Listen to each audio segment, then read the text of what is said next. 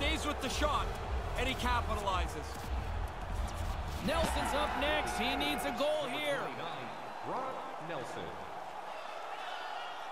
No goal. Didn't have much in the way of creativity there as he gets shut down.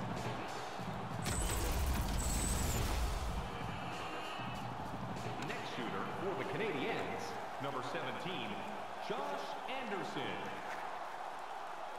And he comes up empty-handed on that one.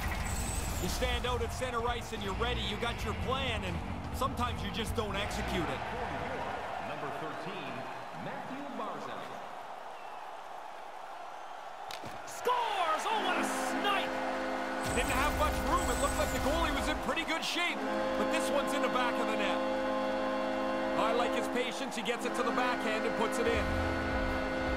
Next shooter for Montreal, number 14, Nick Suzuki. Absolutely nothing doing on that. Sometimes you make a move, sometimes you choose to shoot, and there's just nothing there.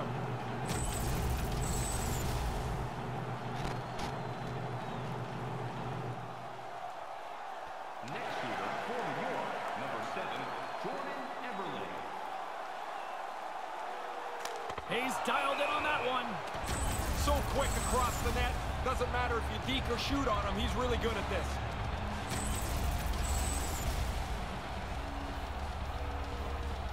Next shooter for the Canadiens, number 90, Thomas Tatar.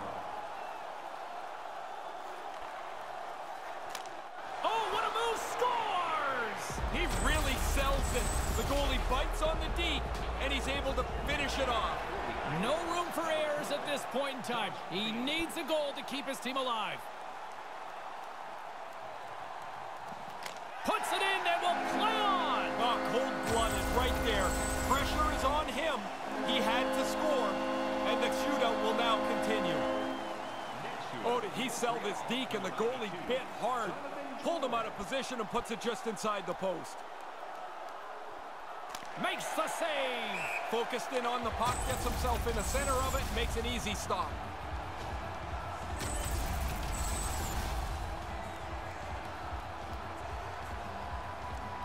Pajot's got the game on his stick. A goal here, and he wins it. Pajot.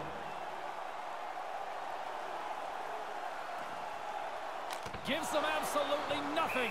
I think the goalies that are best at this are the ones that are